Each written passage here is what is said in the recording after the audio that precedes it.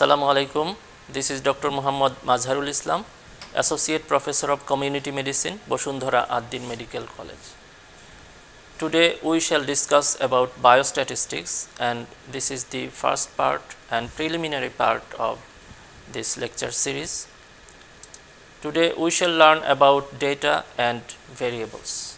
First of all, let's see what is statistics. Statistics may be defined as a science that deals with systematic collection, processing, analysis and interpretation of data from which an inference may be drawn. And biostatistics is a special branch of statistics that deals with data pertaining to biological science. So, biostatistics works in data field. It is all about data handling. Functions of biostatistics are data collection, processing, analysis, interpretation and drawing up of inferences. This is a picture of microscope. We use this instrument to see very small or tiny materials.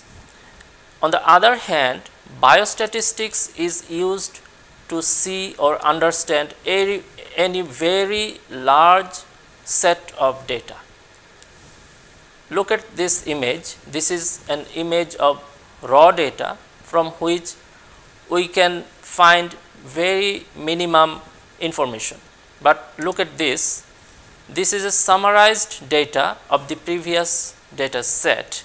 It shows the total number of students, average body weight of them and weight range.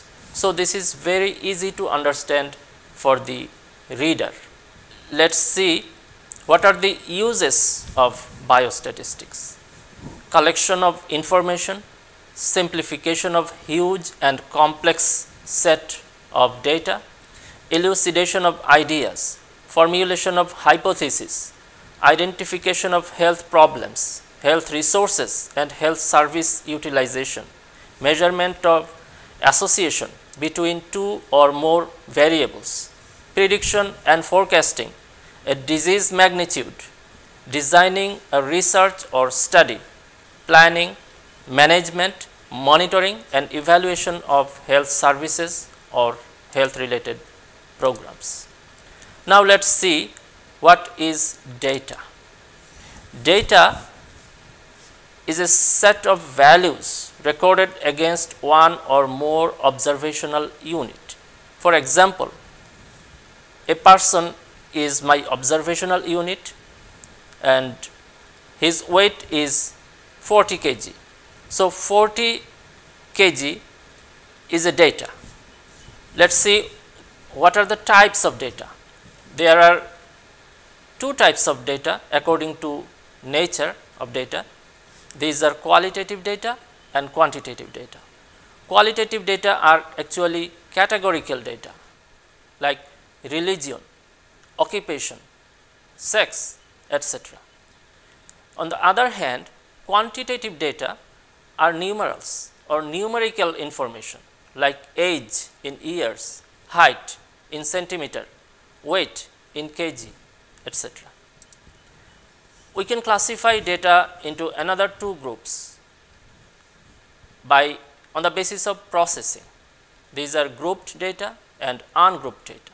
Grouped data are class interval data like 1 to 5, 6 to 10, 11 to 15, etc. On the other hand, ungrouped data are literally ungrouped like 1, 2, 3, 4, 8, 9, 11, etc. Now, let us see what are the sources of data from which we can collect or get data. There are three sources: primary source, secondary source and tertiary source. Primary source is freshly collected data. We can collect data by study, by survey, by surveillance, by observation, etc. Secondary data are already collected data that are already collected by some other person and we use the data from that person. It may be from hospital records, from statistical records, etc. And tertiary data are the data that are already collected and published in books or journals. Now, let us see methods of data collection. We can collect data by interview. Interview may be face-to-face interview, may be in-depth interview, may be over phone interview, etc. We can collect data by observation. Observation may be participatory observation, in which a data collector participates in the process, and another is non-participatory observation, in which a data collector does not participate in the process. Third one is focused grouped discussion, or FGD. We can collect data from a focus group discussion, in which some people sits in a room and discusses, and a data collector collects his information from the discussion. Another one is case study, document review, administering of written questionnaire, survey, experiments, etc. Now, let us discuss about tools or instruments by which we can collect data. Tools or instruments are the means or materials by which we collect information or data. Tool is a broader term. It contains both instruments and others. And instruments may be questionnaire, may be checklist, may be forms or modules. And we need some other tools like paper, pen, smartphone, sphygmomanometer, measuring tape, weighing machine, etc. to collect data. Let us see what is form. A form is a piece of paper in which only points for recording particulars of information are printed, and modules are questions with step-by-step instructions on it, and checklist is a set in which an observer puts tick marks to collect data. Now, let us discuss about questionnaire. Questionnaire is a set of questions. So, there are some types of questionnaire like structured questionnaire and unstructured questionnaire. Structured questionnaire is one in which all possible answers are listed alongside the questions. On the other hand, unstructured questionnaire is a questionnaire in which blank space is provided for writing answer. No answer is given there. Questionnaire may be interviewer administered, may be self-administered. Let us see what are the types of questions. Questions may be open-ended and closed-ended. An open-ended question, there are options or answers not given. Respondents have to answer in her or his own way. Usually, respondents do not like to answer an open-ended question. They feel that they are taking exams. It gives multiple responses, which makes statistical analysis difficult. Here is an example of open-ended question. Please answer the following question. Give your opinion on the issue of salt iodization law. What is its advantage and what are its disadvantages? Here no answer is given, only blank space is provided to write down the answer. On the other hand, close-ended questions are the questions in which options or answers are given or enumerated. The respondents simply check or encircle his or her desired answer. It is easy to answer, easy to analyze, objectivity is very high, and there is no subjectivity or very low subjectivity. Here is an example of close-ended question. Encircle the number of the best answer given below.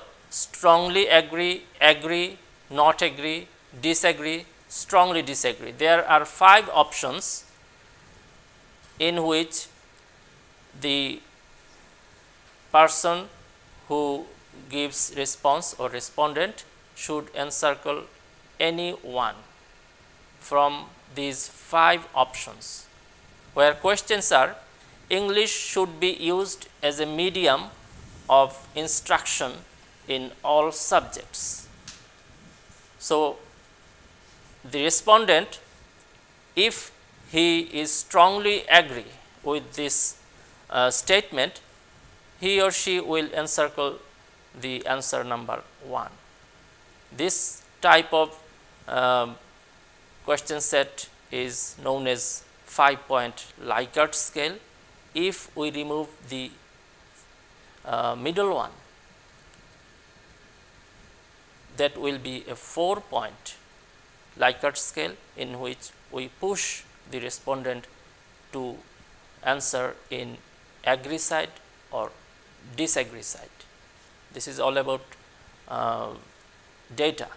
Now, let us discuss about variable. Variable is a characteristic of a person, object or phenomenon that can take different values. For example, sex, age, educational status, income, parity, these are the variables against a person. These are probable variables against a person. There are many types of variables. For research purpose, we can classify variables in 3 types. These are independent variable, dependent variable, and confounding.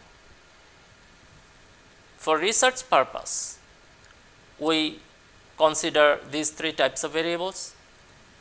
For example, if we consider a research in which we are looking for the association between smoking and cancer, here smoking causes cancer. In this statement, we should justify or testify this.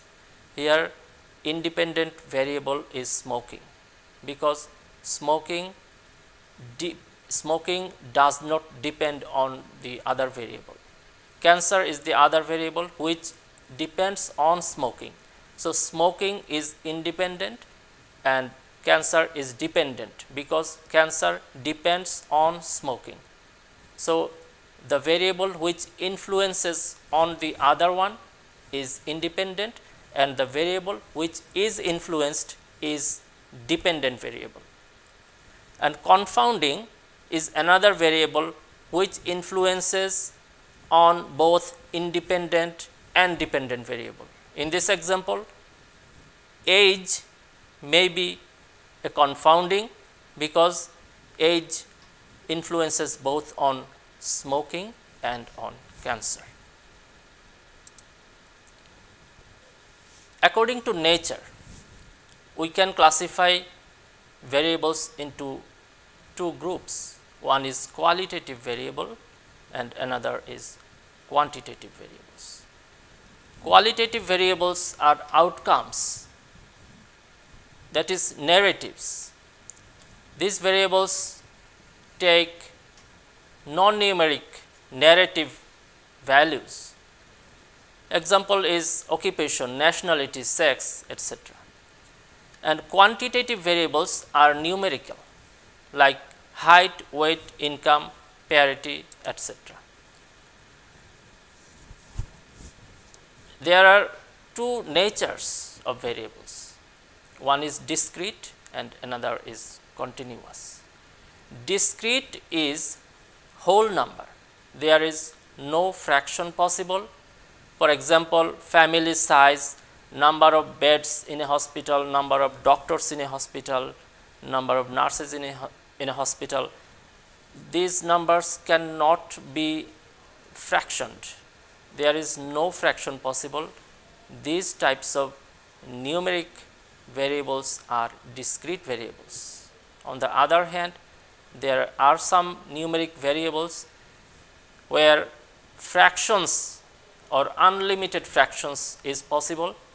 These are age, height, weight, income, etc. Qualitative variables are always discrete, but quantitative variables may be discrete or continuous. Parity is discrete, income is continuous. Fraction is not possible in parity, but possible in income. Now let us discuss about scales of measurements of variables. There are 4 scales: nominal scale, ordinal scale, interval scale, and ratio scale. Nominal scales are the scale where all variables carry equal values. This scale measures qualitative variables which cannot be arranged in any definite order, like marital status, occupation, sex, etc. There is no order. We cannot arrange this in top to bottom order. So, these are nominal scale variables. On the other hand, there are ordinal scale. Here the data can be arranged in ascending or descending order, like educational status, economic status, level of dehydration. This can be arranged in top to bottom order. So, this is ordinal scale. Quantitative or numerical variables are always ordinal, but qualitative variables may be nominal or may be ordinal. Another scale is interval scale. In this type of variables, 0 is not true or not real in temperature or pressure. If we say temperature is 0 degree Celsius, it does not mean that there is no temperature. If we say 0 pressure, it does not mean there is no pressure. So, this scale measures here 0 is not true. Examples are temperature and pressure. In ratio scale, the 0 is true, like height, weight, income. If we say income is 0, that means that person does not earn anything. So, the 0 is meaningful. So, this is a ratio scale. This is all about variables. So, this is my first lecture on biostatistics. Thank you, dear students, for watching. Our next lecture will be on data presentation. Thank you. Assalamu alaikum.